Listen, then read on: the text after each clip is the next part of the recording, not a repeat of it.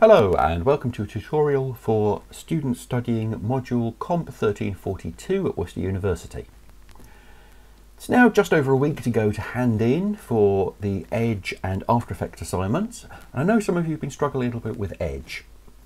So what I'm going to do today is I'm going to give you a quick demonstration how you'd create something that would pass this module. It's going to be fairly quick, it's going to be fairly simple. I'm not going to create something today that'll get you a grade A or a grade B. I'm just going to create something quick and easy that would pass the module for you.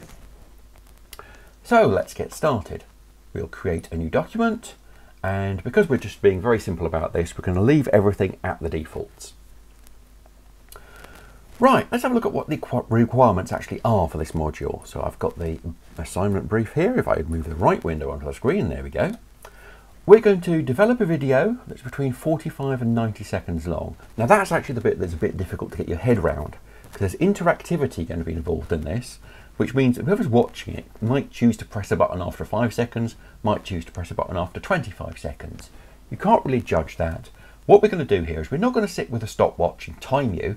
What we're going to do is we're going to see if it keeps us interested for at least 45 seconds. And if it can do that, it's fine.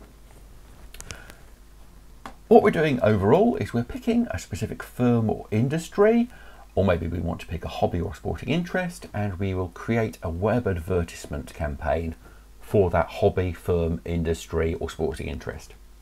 The one I've chosen today for this demo is quilts.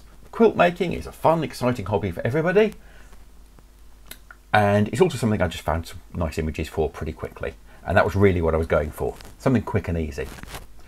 The requirements we've got to have, beyond the time limit, we've also got to have text in there, we've got to have images, we've got to have animation, we've got to have audio, and we've got to have interactivity. So that's really our shopping list of techniques, and this video is going to show you very quickly how to do each one of those things. So let's move this out of the way. The first thing I've done is I've gone onto the internet and I've found some assets that I can use in this presentation. I've found a sewing machine sound that you may have seen earlier when I dragged the wrong window on. It's really quite an annoying sound, and it's just going to loop in the background.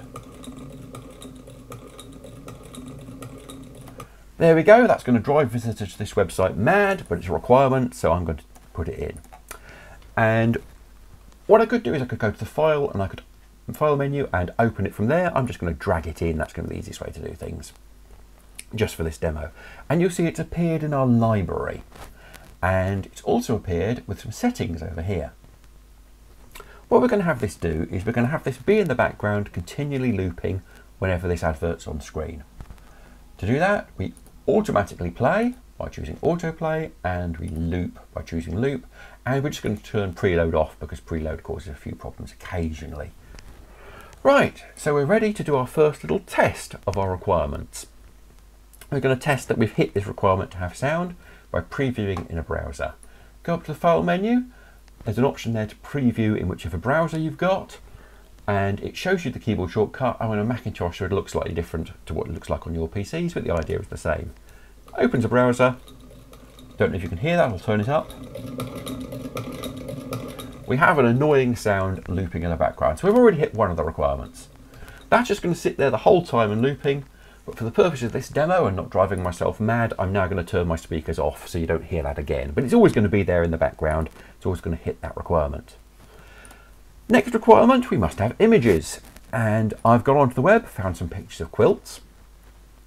And I've opened it up in a preview here. Let's just double click that. There we go. We can see lots of pictures of quilts. And I've gone into Photoshop and done two things with these. First thing I've done is I've made them 400 pixels high. See, 400 pixels is the height of our edge work. The reason I've made them all the same size is these are going to be sliding across in the background on a continuously looping animation. And the thing about edge is it has to do a lot of maths if it's resizing images. Much easier if you give it images at the right size to start with. So I've made all these images the size I want them already, and I've stuck them together in one big long image that ends with the same thing it starts with. And that's going to help me create a loop.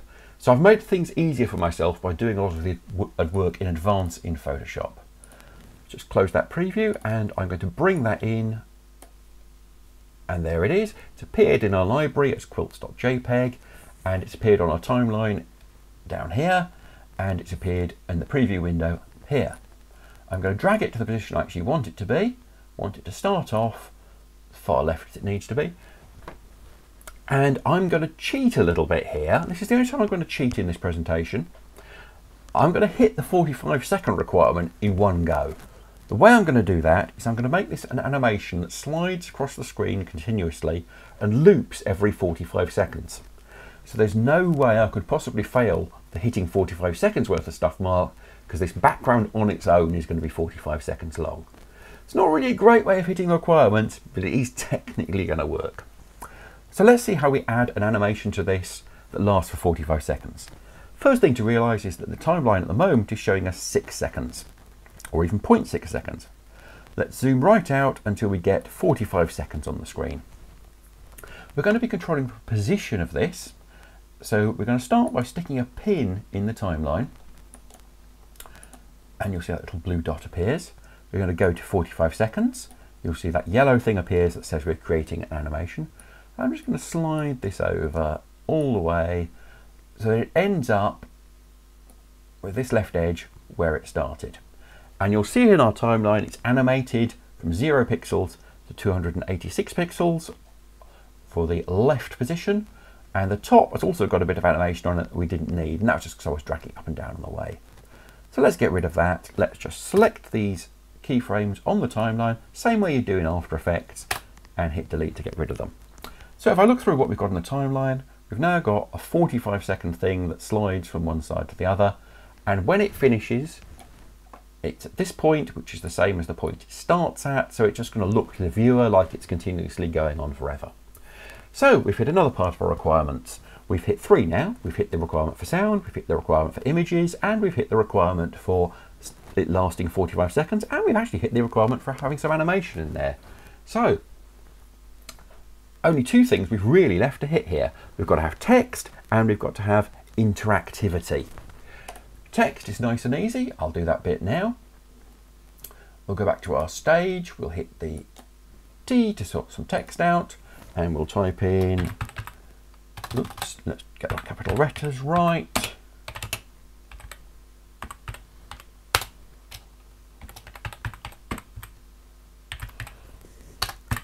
Click to visit quilts.com. And there we go, we've added some text. It's appeared on our stage.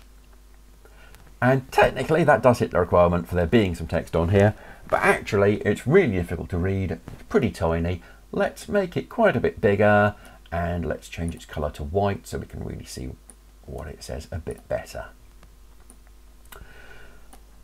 So we're going to need something that we can click. We're going to need a button with a bit of interactivity on it. So let's find something we can use as a button. And because I love bad jokes, I've got a PNG file of a button. There we go. And you're going to click the button to visit quilts.com. Let's just drag this into a slightly nicer position.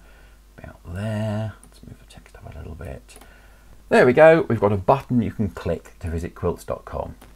Doesn't work at the moment, because we need to understand a little bit about how we put interactivity into Edge. The main thing to learn about interactivity is that it happens really with symbols. We need to turn this from being a button into being a symbol. The way we'll do that is we'll right click and convert to symbol. It prompts us to give our symbol a name. I could name it button, but that would just get really confusing because it's a picture of a button that's called button. So I'm just going to leave that as symbol 1. You probably want to pick a name that identifies it, because to be honest, you're going to really need more than one button in your things. I'm just doing the bare minimum here. The other thing is I'm going to turn off auto playing of the timeline. And this is the bit where you actually try and understand what's going on here. Symbols have their own timeline, and that's where I'm going to put a little bit of animation on this. I don't want that animation to play automatically. I want that to play when the mouse rolls over the symbol. So turn off autoplay, click OK. There we go. And you'll see if we look at our timeline, I'm just going to minimize some of these things here so it's a little less confusing to look at. This is now called symbol 1. And it's appeared in our library as a symbol. What we can do to symbols is we can add actions to them.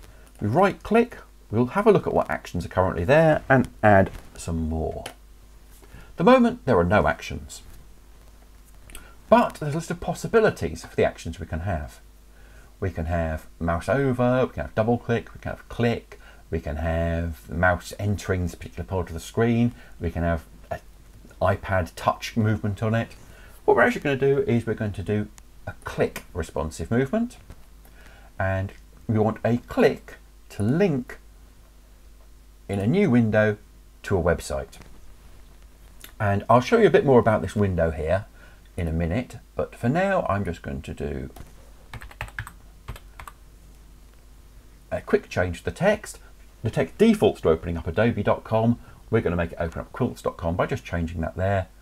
We'll hit close, and if we preview in a browser, we have annoying sound, we have text, we have a slidey thing, and we have, if we click this, interactivity that takes us to quilts.com.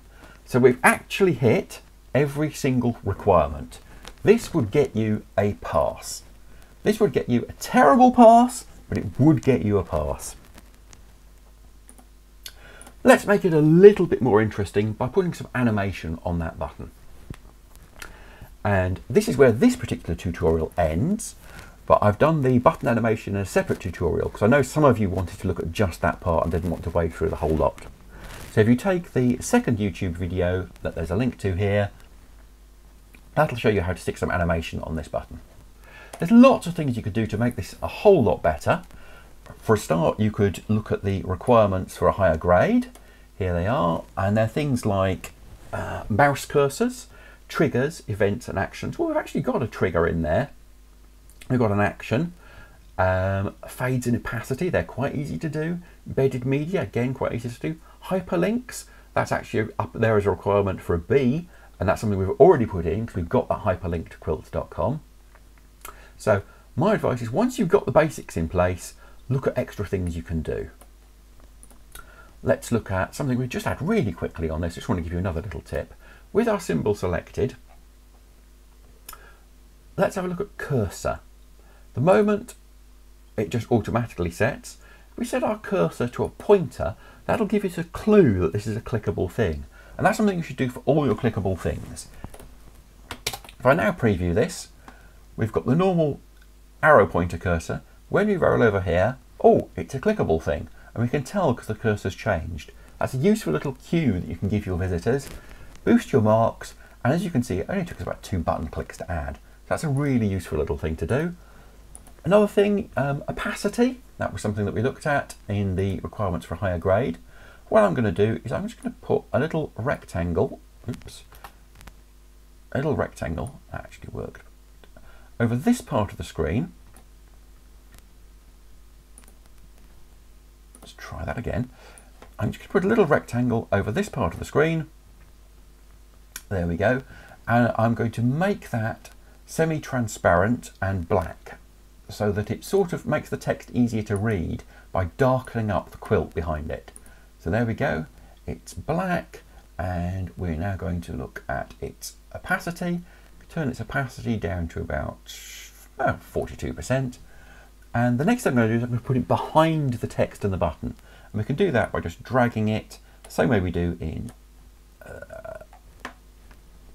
After Effects, but we don't drag it here, we drag it over here in this list of elements. So there we go, we've dragged it behind everything else. Didn't quite mean to do that, we actually want the quilts to be behind it. So there we go, reorder things in the right order. And we're now hitting one of the more advanced requirements, which is to show that we know how to use opacity. Another thing you might want to do is you might want to add eases into your timeline.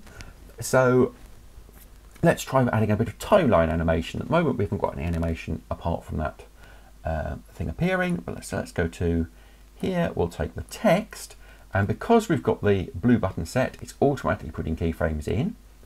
So we'll put the position of this maybe there, and we'll go back in the timeline and we'll put the position over there. And now if we look at this, we should see a bit of animation, and we don't because I've not done that right. Let's try it again. There we go. And there we see we've now correctly added a bit of animation to the position. So now this starts off with it being off the screen, and it slides onto the screen at the beginning. Let's put another bit of animation on that rectangle. Let's go to that rectangle and look at its opacity. We'll keyframe its current opacity at that position. We'll go back to the start of the timeline and we'll take its opacity down to 0. So there we go, our block fades up as our text moves in, and we could look at the way that animation works. If we click this animation, we can go into here and we can choose an ease in. So that'll slide it across quite nicely and ease it in as it moves across. Preview that in the browser. There we go, and nothing's happening. That's because I've made it a really slow animation. But there we go, it slides in slowly and clonks into place. Let's fix the times of that. We've made them far too long. Let's drag all these keyframes off to the left. And here we hit something quite annoying, is that Edge doesn't let you do it that way. Edge, you actually have to select them in a different way. I'm just going to move them one at a time for quickness. There we go. We've now made this a lot shorter. If we preview in the browser, what's going on? Clonk, click to visit quilts.com. We've got easies, we've got transparency, we've got text animation. That's another thing. Let's hit another requirement for higher thing. Let's have rotation in there. Let's put a rotation on symbol 1. We'll make that last the same length, so we're at the same point in the timeline. We'll go to the position, size, and motion path. There's lots of things you can select here for all the different things. What we're going to hit is the rotation. We're going to keyframe the rotation at the current position. We're going to go back to the start of the timeline, and we're going to rotate that quite a bit, just to make it fairly interesting. Now, if we preview in the browser, oops, we need to finish typing that in before we can preview in the browser. There we go. And that didn't work. Why didn't it work? Let's have a look. Symbol, playback, rotation. We didn't have the right keyframe settings on here because it's rotating from 0 to 0. Let's just fix that by turning the number and remembering at this point to click the keyframe button, which is what we didn't do. And now we can see we've got that little coloured bar that shows us an animation. There we go, we've got a little animation. Click to visit quilts.com and we can click it. So that shows you that you can take things further really quickly as well. You can bump your marks up by hitting more of the requirements. And I'd always advise you at this stage, when you've created something, to go back to the requirements and look at the things that you need to do for getting a higher grade. We'd like to put some embedded media in there, maybe a button you could click to show a video of some quilt making. We need events and actions and triggers. Those are shown in the other little video that I've got a bit of demonstration for you. We could put a shadow on that. That's something we can do quite easily. We've put a fade and opacity in there. We've put some easing in there. We've adjusted our pacing. It isn't very good. We've adjusted it. Got some timing in there. We've got a rotation. Other things we could do, we could use some vector graphics, special effects, lots of things we can do. But today I've just covered the basics for you, and I hope that helped.